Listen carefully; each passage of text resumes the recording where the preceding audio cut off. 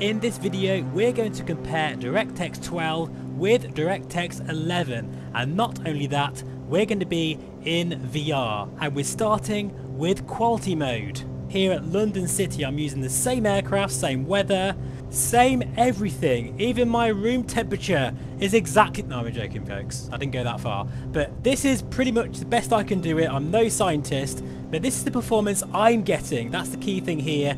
Every system is different. I'm using a Stormforce 10900K with an RTX 3090. It's also important to note that I'm upscaling the resolution slightly in the OpenXR development tool.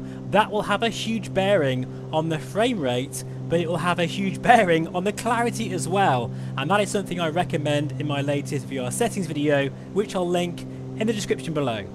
So for me personally, as you can see here, DirectX 12 and DirectX 11 are very close, and in fact in some cases one outdoes the other, so it's very difficult to sort of draw a line under this conclusion here. In fact, please do let me know in the comments, what do you think? So we're just about to go over the O2 Arena.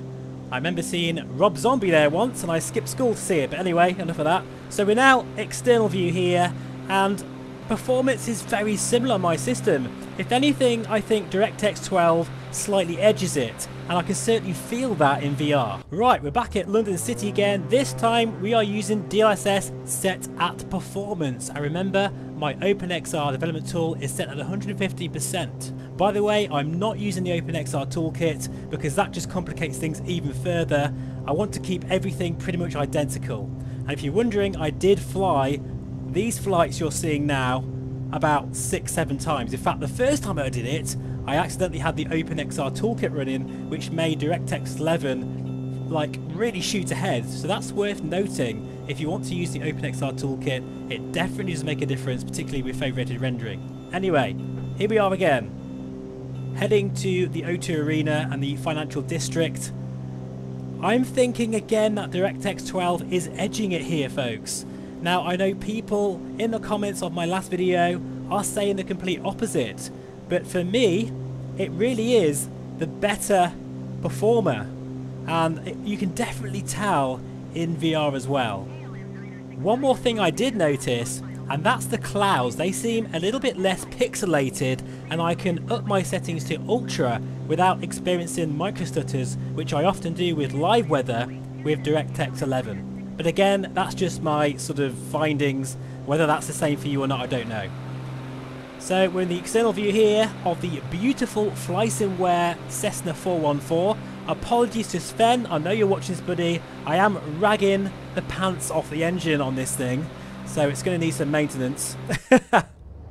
Right, last test now, folks. I thought I would just use TAA mode, so bear in mind now I am super sampling above the native resolution of the REVERB G2, which I'm using here, which I forgot to mention. And even so, DirectX 12 is just hanging on there at 30 frames per second at London whilst recording. And that's another thing, folks, recording really makes a difference to frame rate. You get about 5 to 6 frames less when using sort of, OBS, and in this case I'm using shadow play. So I hope in some way that's been useful to you guys. For me personally, the verdict is quite obvious. I think DirectX 12 is starting to show its stuff, particularly with this new Nvidia driver. Thank you so much for watching, I really do appreciate it. Please feel free to subscribe, and I'll see you all again very soon. Bye bye for now.